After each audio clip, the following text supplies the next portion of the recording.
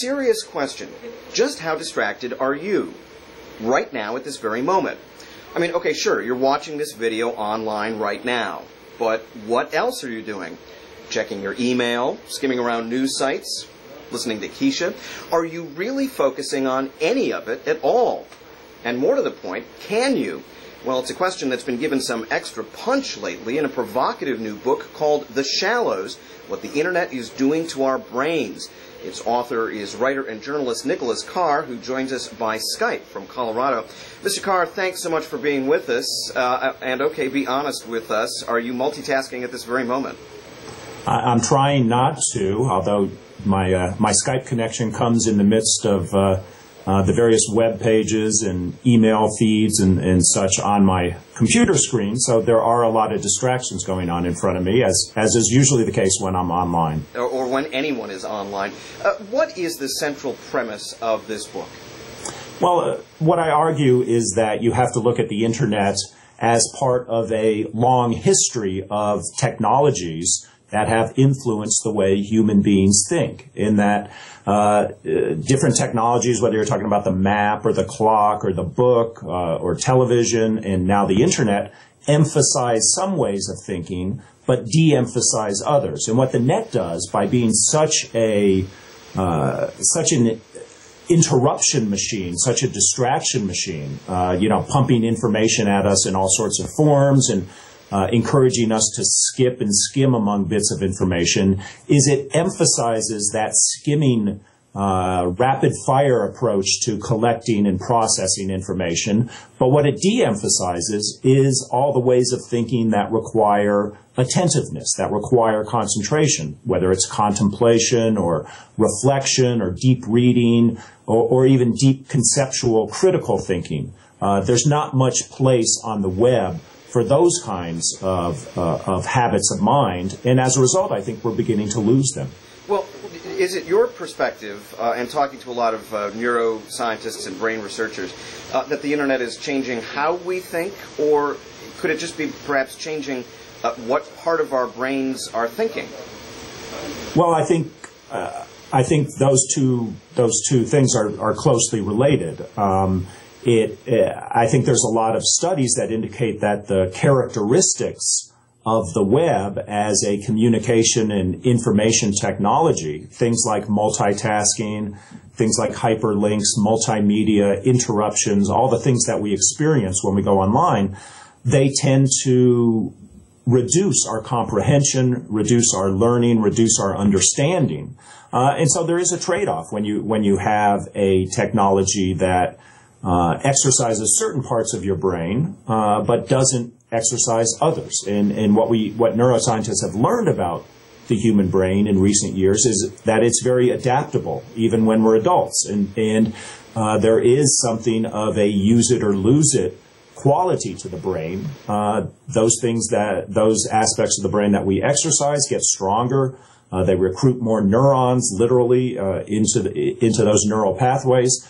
Those aspects of mind that we neglect get weaker. And so we really do risk losing some capacities, some mental capacities that I think are very important to our intellectual lives. So, I mean, this is this concept of plasticity that you and others write about. The brain in some ways can kind of rewire itself in some ways. But, earlier you mentioned new technologies at the time, clocks and maps. And we humans seem to have adapted pretty well to those, and our brains seem pretty plastic to those. Is there anything about the Internet in particular that leads you to worry more that we won't be able to adapt like we did previously? No, I think we will adapt, and we are adapting, but that's the problem. Adaptation is a process of change. If we didn't adapt, you wouldn't have to worry about technologies because our brains would work the same no matter what we did. It's this process of adaptation, which our brains are very good at, that you have to look at very closely, because adaptation is a process of change. And so the question is, how is it changing us? What's the outcome of this process of adaptation? What are we becoming? What are we losing? What are we gaining? There's all kinds of different sorts of thinking. I mean, reading a philosophy text is very different than performing music or doing a Sudoku puzzle or something like that. I'm wondering if if perhaps some types of thinking are perhaps being diminished by the internet, I wonder if other types of thinking could maybe be strengthening. I think there's some evidence that there are different aspects of cognition, of thinking, that are probably strengthened by our use of the web, our use of screen technology. For instance, studies of video gaming, which isn't exactly the same as the web, but has some correlation, show that probably our ability to shift our attention, to shift our visual focus among lots of different things on a screen can be improved by our use of the web, and other kinds of visual processing seem to be strengthened. Unfortunately, and there was an interesting study that came out in the magazine Science last year in 2009, those gains in kind of visual processing and those gains in our ability to shift our focus very quickly come at the expense of some of our deeper modes of thinking, our ability to think in conceptual terms, our ability to think in critical terms, our ability to be reflective. So I think, yes, there's trade-offs here, and we have to look at both sides of the ledger to understand the full implications and consequences of the net. You know, the net can be communal as it is individual. I'm just wondering how you think this might compensate for, this growing lack of focus. In other words, if my individual thinking is adapting because of all the time I'm spending on the net, I'm wondering if there's maybe this other sort of side benefit in that the net brings people, many different minds together, very often, to solve a particular problem or task.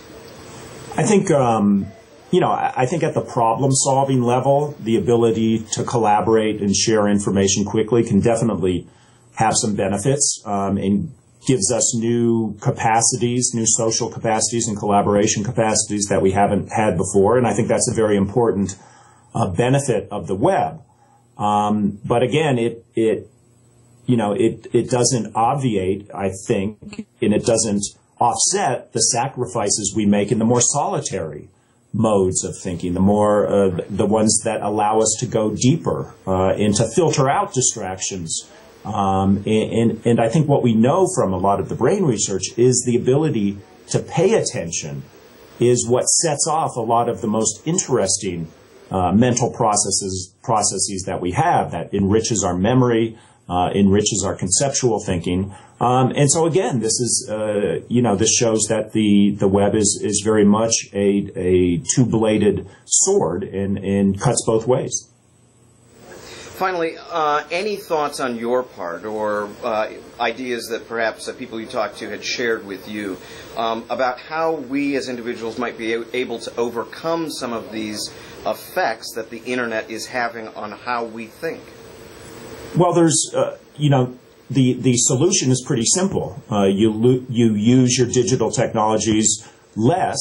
Doesn't mean you don't use them at all. That's no longer practical. But you use them less, and you exercise your deeply attentive modes of thinking more. Whether it's reading a book or performing a hobby that requires deep attentiveness or listening to a long piece of music. I mean, you have to exercise both. The hard part is not figuring out what to do. The hard part is actually doing it, because the expectation of being constantly connected, constantly processing information is now being built very deeply into our work lives. A lot of employers expect us to be constantly connected, and it's being built into our social lives. You see, particularly with young people, their friends arranging their social lives through Facebook updates, through tweets, through text messages. So to back away is very hard and requires some sacrifices, maybe career sacrifices, maybe social life sacrifices. But if you value the more attentive, contemplative modes of thought, you